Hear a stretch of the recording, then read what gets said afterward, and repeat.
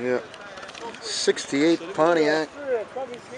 Parisienne. Ah, ouais, c'est ça que je suis en train de faire parce que moi, je suis très fier de. Je suis. Non, c'est pas un Bonneville. It is a Bonneville. Oh shit! Ah, excuse-moi, monsieur, parce que comme tu le sais, si tu connais l'histoire des Pontiac au Canada, là, les Bonneville, il fallait que ça. Fallait que ça soit importé, puis tu payais plus cher qu'une Parisienne, fait que. Les roues sont plus larges aussi, un Bonneville. Il vient de où, ce char-là? Il vient de Portland. Portland, Maine ou Oregon? I know. Deux grosses villes avec le même nom.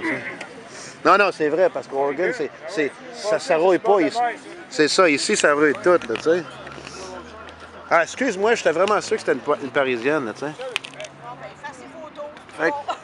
Fait que ça, c'est quoi? C'est un 400 là-dedans? Le moteur? C'est un 400, ouais. Fuck. Ah, elle est vraiment belle, mon ami. Vraiment, vraiment belle.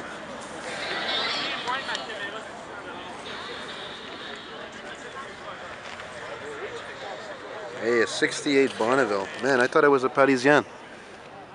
That's crazy.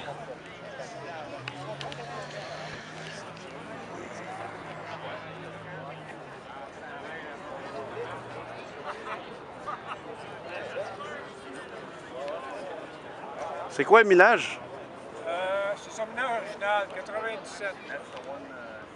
Ça veut dire que la couleur d'intérieur, ça c'est original. L'intérieur est original. Puis la peinture était peut-être même une couleur semblable, j'imagine. Le tapis est original. Ouais, parce que c'est ça, si ça aurait été une Parisienne. Il était entreposé 20 ans, et les nouveaux avaient rentré dedans. Ah.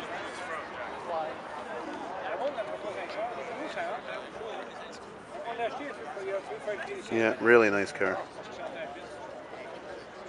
Yeah, you see the mirror here on the passenger side, that was optional, or you had to mount one yourself. It was not standard like today.